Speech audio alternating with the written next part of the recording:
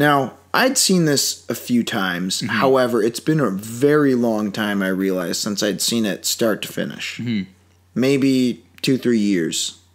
Which is saying a lot because generally around October, I cycle through like my old favorites. Yeah, I hadn't seen this. I thought I saw it, but actually, upon watching it, I realized I'd never seen it.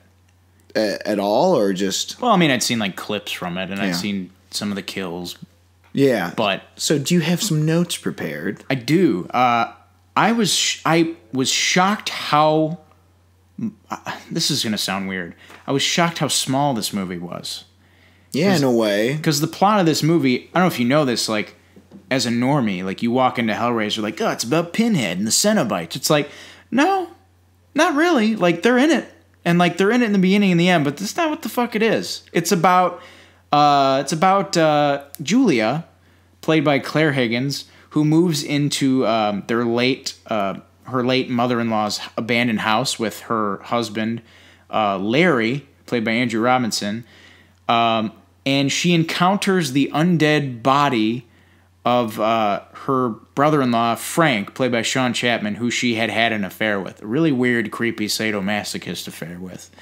And he basically tells her, like, your brother had an accident in this room and bled on the floor. It's because he cuts his hand on the nail. Yeah, carrying the bed into the house. And then the blood brings back Frank. He's like, I need you to, like... Basically bring more blood into this house. Bring more blood. So she has to start killing dudes to bring Frank back to life. And I thought that'd be pretty interesting to be like, I was in a Hellraiser as horny businessman. Oh, with bad hair? Yeah, no. It's like... Which one? Yeah, it's like, which one? Well, I was creepy horny businessman. My friend played careful horny businessman.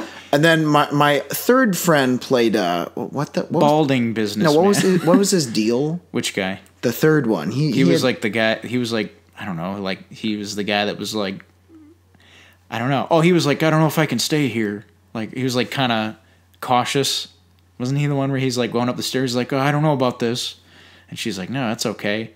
And wasn't the second guy like, oh well, there's no bed in here, and she's like, no. He's like. I'm usually cautious. Yeah. Whatever. So it's like I played a third creepy horny businessman. I played creepy horny businessman number 1. Yes. What role that would be? Played balding horny businessman. Which one? 2. Oh, right. Okay. Anyway, but I just want to throw that tidbit out there. I was shocked at how, like, Edgar Allan Poe meets H.P. Lovecraft. The premise was. Like, I forgot about, like, what the movie is actually about. And it's not about, like, oh, man, Pinhead's robbing, like, he's killing people. It's like, no, it's a lot more deep than that. It's about a really fucked up relationship. Well, it's about a fucked up relationship, but it's also... I noticed that the themes are very noticeable in this one. Yes. The themes are about, like, morality and desire. Yes, and pain and the line between the two, and if there is one for some people. Oh, pain and pleasure and all that. Yeah. It's like sort of like a, what you call it? Sadomasochism? Yeah, sadomasochism, that's like a big part of this. Yeah. And that's just something that makes this really, from a story sense, there's more to it than just, oh, this is just a slasher, which... Don't get me wrong. I'm all about the slashers. Oh, yeah. But I'm not going to act like the slashers often have, like, a lot to them. Like, like that movie Night Prowler, which is, weirdly enough, written by, like, either Hanna or Barbera's, like, son. Right. Sorry, it's just called Prowler, not Night Prowler. Anyway. So it's like his credits on IMDb. It's like this one slasher movie, and then... all like Jetsons remakes and stuff.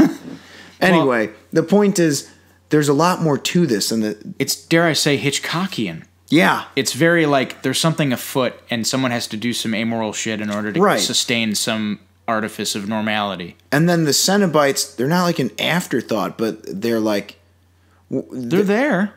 They're almost in a weird way like they're sort of enforcers because it's like the story plays out between Frank and Julia. But because Frank had the puzzle box, which is a huge one of the I would go to say one of my favorite movie MacGuffins. Oh yeah, really great MacGuffin. Oh yeah, it's good stuff. Yeah. So the idea is the story plays out, and then the Cenobites are like, well, now we got to deal with this because they seem almost like like godlike. Yeah, they're very omnipotent and present. Right. So that's part of the thing is that all the characters in this are interesting. I like every character for one reason or another. Yes. Like the dad is like sort of quirky and loud. Kind of a doof. Yeah, he's not a bad guy. No, he's just kind of a dork, just a dad. He's like a 90s and then dad. Julia, you're just like, oh, what a snake. Yeah, she's like, but I really bought her, like, she knows, this is a bad relationship I'm in, and it's really coming to bite me in the ass now, and it's like, but she wants it. She wants to be with this guy. At the end of the day, when it came to her desires, she gave in. In a very Hitchcockian way, it fucking consumed her soul. Yeah, quite literally later, yeah, but yeah, fuck it, we're talking spoilers, obviously. Yes. I really think her performance in general is super underrated. Oh yeah, she's great. She's so creepy. Claire Higgins. She actually didn't see the movie. Really? Yeah, she watched about 10 minutes of it during the premiere, and she had to walk out because she says she's not good watching horror movies. Oh. But I'm like, you were on set. Like, so you saw the weird shit. Yeah, you saw the like weird meat nailed to columns and stuff. Faces on the floor and shit. Yeah. Well, and that's the thing. Also, in addition to the fact that the story plays out and the Cenobites are there, what was I gonna? Oh, the lore of the Hellraiser universe is expansive and detailed. I wrote down. Yeah, it's expansive, but it also leaves a lot open. You know, you're like, what is this deal with? That's what I mean. Is you get the impression because you don't see the Cenobites for that long, right? Pinhead's not really in it that much. No, and did you know that his name in the script is... Do you know what his name in the script is? What? It's just Priest. Really? Pinhead was like the nickname that crew members came up with. I mean, that figures, you know. I've been doing a lot of trivia, looking up of trivia and such. That's good to know. Fun little other one. Doug Bradley was given the cold shoulder at the cast party, he thought. But the whole reason why... when he realized later was because no one recognized him. Oh, that's so weird. Other cast and crew just didn't know who he was. Oh, so they're like, who's this guy? Yeah, so no one was talking to him. He's like, what the fuck? I mean, he looks quite different now. Yeah, but it's weird because, he was wearing the contacts and shit, and he's got different colored eyes in real life. But yeah, man. So, again, back to the expansive universe. There's a lot. There's a lot of story beats. As we discussed, there's bringing Frank back to life, how Kirsty gets into this, the puzzle box, the Cenobites, the creatures. Yes. The flying idea dragons. Skeleton dragons. Yeah, dude. I think that's my last note I wrote down on the other page. I wrote, what was it? Here, let's see. Oh, weird earthworm monster. Yeah, looks like it's from hell. Homeless dude turns into demon dragon. How can you not love that? God, it's so fucking weird. Yeah. But cool in a weird way. Yeah, I also wrote in my notes, puzzle box. It's like an allegory for iPhones, man. Whoa. There you go. Art. Take that, Bejeweled. What's the fucking game called? Cookie Jam. Yeah, whatever. Whatever the fuck it is. Or Candy Crush. Candy Crush. Yeah. Yeah, man. There's your puzzle box. There is something interesting about the puzzle boxes. Everyone's sort of enthralled with it when they touch it. Is our phone? Are our phones gateways to pleasure and pain? Both? Yeah, man. Whoa. It's like an allegory. Whoa, it's deep. It's deep, bro. Yeah, dude. There's the dude saw Wall Street and he's like, well, fuck cell phones. Little did he know how right he was. He was right. It's a cautionary tale. Hellraiser is. Yeah. No, but that's what I'm saying is there's so much to this going on. Yeah. But they make it work, and it's also, this is the slow burn done right. Because you're, unlike Sinister, you get a glimpse of the Cenobites right away. Right. At the very beginning with Frank. And then they kind of go away for a while, and they're like, well, what's going on? But there's so much shit going on, and it works, and you're interested in it. You have something to latch onto in the meantime before the hellish creatures go berserk in the ending. Because that, my friends, is how you do a finale. You got the earthworm monster chasing Kirsty. Yep. Also, small point, the set design in this is really fantastic. I was going to say that too, is like, I got a really good sense of like the layout of the house. Yeah. Like, really, really well. Like, I knew I could, like, probably recite the architect, like, the blueprint of what that house is, like, in my sleep now. Because, I mean, it's pretty much just takes place there. Right. It's a good use of setting. Well, I was going to say, like, the hospitals even. Yeah. Because I thought they did a perfect job of introducing the idea of the gateways to hell opening on Earth. Yeah. Because there's so many frames in this movie where it just looks like a really good Gothic painting. Yeah, like a Hieronymus Bosch, like, interpretation of hell. Yeah. Yeah, and that's the other thing that we got to mention is, like, the set design and obviously the practical effects work. Right. Is just, man, it's primo. I mean, the Chatterer. Yeah, what the hell? I don't know their official names. I just call him, like, Teeth Man, Fat Neck Guy, Lady Cenobite, and Pinhead. That's basically how I'd call it. Lady Cenobite reminds me of the Stranger, that claymation thing. It's like, who are you? An angel. Oh, God, the Mark Twain fucking one. I'm not even joking. That creeps me right the hell out. Oh, man. She kind of reminds me of, like, what the fuck was the lady's name from Superman 2 that was with Zod? It was Feora, I thought. Ursa, that's her Ursa, name. sorry. She reminds me of, like, Ursa, but, like Sinead O'Connor version. Yeah, basically. Well, okay, here's another thing I have. It's that each of the scary elements, they're scary for different reasons. Mm-hmm. Like, the Cenobites are creepy in a different way than Julia is. And that was kind of, I thought that went along with the themes. It's like, here's Earth as it is. There's nothing impossible about her, like, murdering these people. And then the impossible happens when these Cenobites arrive. So it's like, it's almost like the Cenobites are like weird, like, janitors of some kind. Yeah. Not like janitors, but, like, that's not the right term, but, like, what do they say? They feel the need. Explorers. Yeah, we're here to fuck shit up. Right. Like, that's their whole thing, and that's like Pinhead in general. He's just so stoic.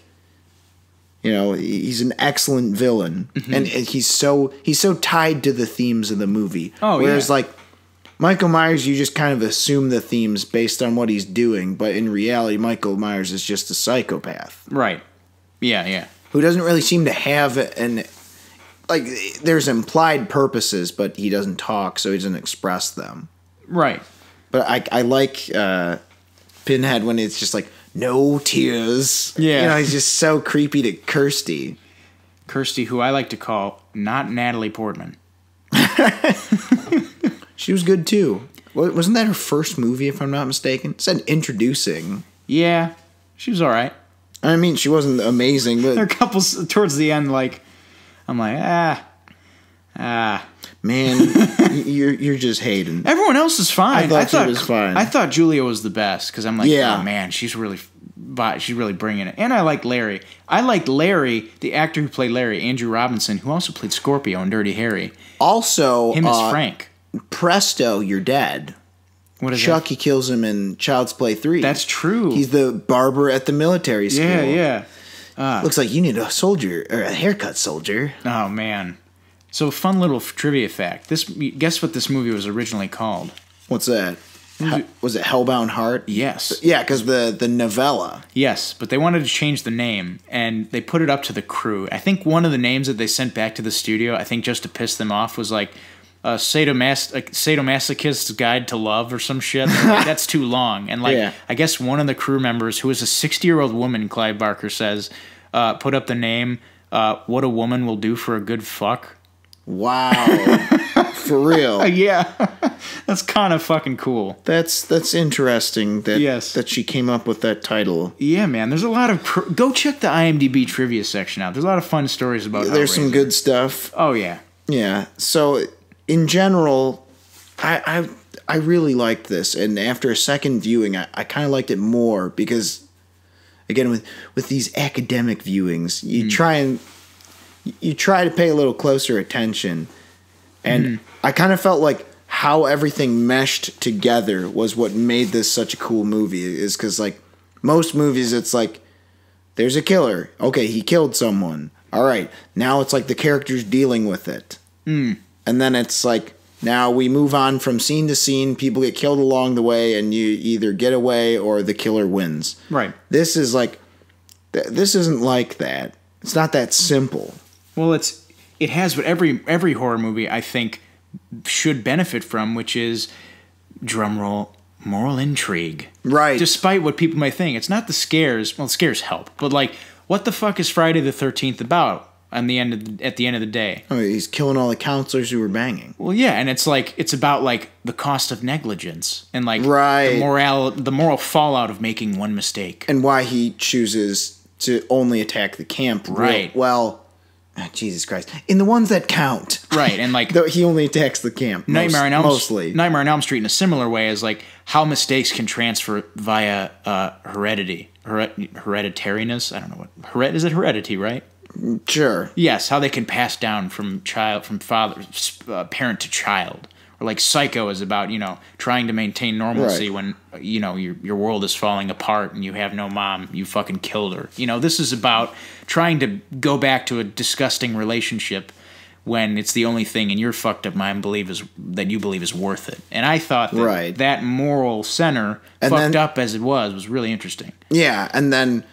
It's basically like Kirsty, in a weird way, she like almost isn't the main character. No, she's like she's a what do you call it? Not a bystander, but that means she doesn't do anything. Like she's kind of left. She's in the crossfire. That's what I kind of like. Again, that's she's collateral. That's what's cool though. It's like this isn't. Oh, here's your established like main character. Root for this person. No, it's like she's there. Julia's like mainly the main character for the first like 2/3 of this. Yeah. Until Kirsty gets committed. Then you're like, all right, let's fucking go. Open that puzzle box. Now close the fucking puzzle box and get the fuck out. Yeah, exactly. Yeah. So that's interesting.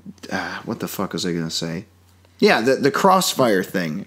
Well, and similar to Psycho. You think it's Janet Leigh. Nope. It's fucking Vera Miles. That's what I'm saying. It jumps from place to place without being too sporadic. Right. And I love the scene where it's like, she's so pissed that her dad is dead. It's like, I can get you Frank.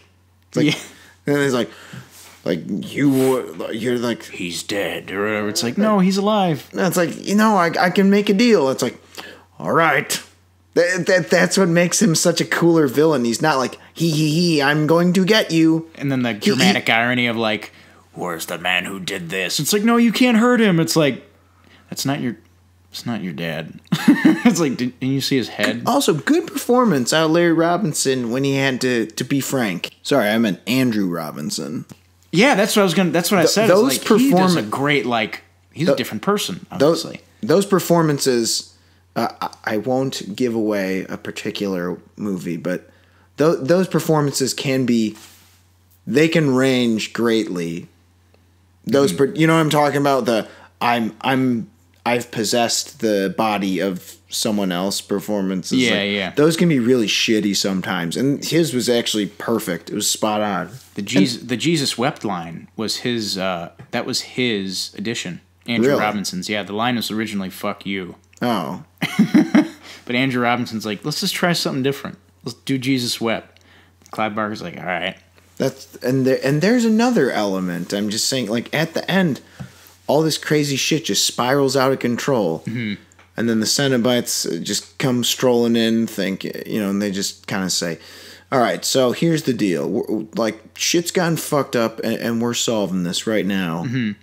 And they even tell Kirsty, like, make no promises, about her. Oh, about, like, the deal they're going to make? Yeah, it's like, yeah, I know you think you can bargain with us, but we're not so sure about that. And it's the idea that he ponders that and that he toys around with the situation, because it's almost again, the omnipotence of the Cenobites, they feel like they have so much more control. Right. Because even with Jason and Freddy well, Freddy's a bad example. Like Jason and Michael, they can only control so much. Right. And that's mostly the way they prey upon people. Exactly. But the Cenobites are the even more upper echelon of apex predators. They sure are. Yeah.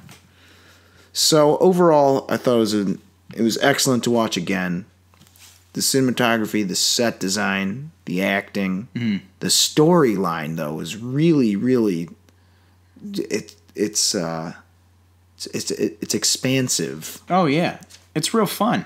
It's a real good one, and it wasn't what I was expecting in a pretty damn good way. Now, to me, this is an obvious classic, so I knew it was a perfect score to me. Now that you've seen this for mostly the first time, where you what's your opinion on that score? I'm gonna give you 3 guesses. Oh my god! If you 7, no, 8. No. 8.5? No, 7.5. Oh, you suck. This movie is so much better than 7.5. But keep in mind, I'm not a horror fan at all. Oh, yeah, because... So that's pretty fucking good. You did suggest Sinister. Yes, which is not as good as this. I mean, I had fun, making fun of Sinister, at the very least. But this is a genuinely good movie, and it has a genuinely good premise that I wasn't honestly expecting. I thought it would just be like gore fest like the others. No, but it's really a personal story about 2 really fucked up people. And that's the weird thing is 2 and even 3 to an extent stay mostly. It's just 4. It takes a nosedive. Yeesh. Because it tries to do a lot of Bloodlines tries to do some interesting stuff, but it's. I said this is sort of it's expansive without being too sporadic. Yeah. 4, it's like this is too all over the place. It has a young what's the guy? Adam Scott. Yeah, has a young Adam Scott in it. Oh, which one? Number 4. Oh God. Yeah, number 4 is absolutely no good. Was that Deader? No, that was number 6 or 7. Yeesh. Deader's the one with Carrie Wurr in Romania. Oh, okay, yeah. 4 is the one where they go back in time, but also go forward in time to the future, and they involve a space station. It's an Alan Smithy joint, if that says anything. Oh, Jesus Christ! For those of you playing at home, Alan Smithy is a pseudonym used when a director wants to disown a movie he worked on. There's not a whole ton of them, but this one was bad enough for. When they happen, they happen with a bang. They happen every now and then. Anyway, though, I really like this one. I consider it a classic, so I give it a perfect score. You give it a 7.5 out of 5. Highly recommended. Okay, so if you haven't seen Hellraiser, I would definitely suggest it.